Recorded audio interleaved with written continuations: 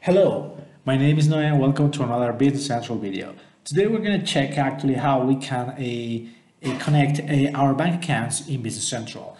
Well, the idea is that we have just a service already integrated to connect the bank feeds, right? So this is a third-party website, a service actually that is going to actually help us to connect with our own banks. And this service is actually just a catalog of the transactions that will be then linked to Business Central to be shown and presented to the bank, to the user to actually then reconcile.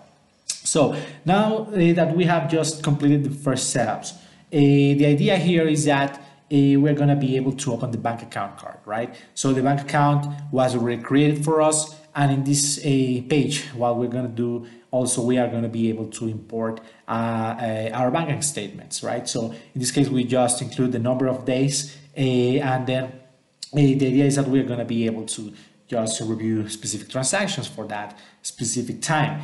As well, we have the payment reconciliation journal, where we could just not only that, but import all the bank transactions from a specific date to from and to date, just to be more accurate. In this case, this is the, well, in this case, we don't have bank transactions, but we have just the example where we can just review this specific